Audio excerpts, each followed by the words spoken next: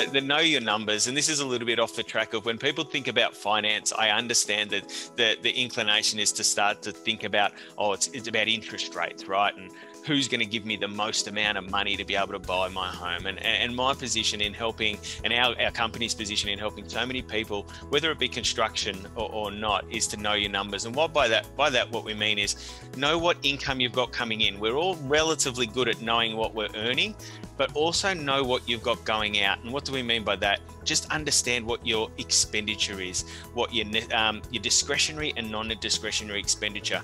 And the reason why, the people that understand those numbers, they understand what budget they've got that they can focus on for repayments, which flows into that next tip, which is focus on the repayment.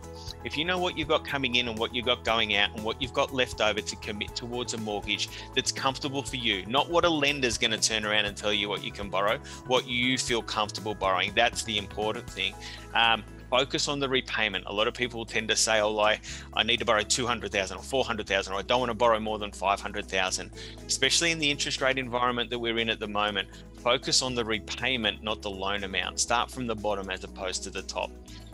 Think long-term versus short-term. I just think in general with, especially and more so with construction, it's a process, finding the land, negotiating on the land, getting the land, and then making your way through all of the options that are available when it comes to constructing your home. And then there's the build time.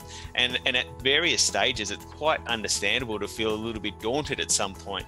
And so what we're talking about there is just think about, understand and be clear with regards to what your end objective is. If it's about investment, then understand, okay, what am I going to get at the end of this process, and what's the potential growth long-term look like? If it's about relocation, etc., and you have some dips and troughs in motivations or some frustrations along the way, just continue to keep the picture on what that end result looks like.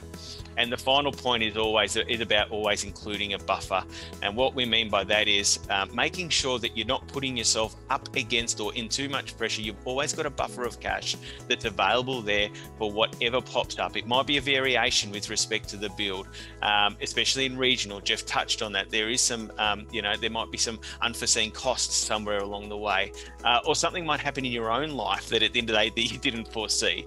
And you need to ensure that, okay, well, when those things, or if those things popped up, you don't put yourself into some sort of financial stress associated with, having to manage that.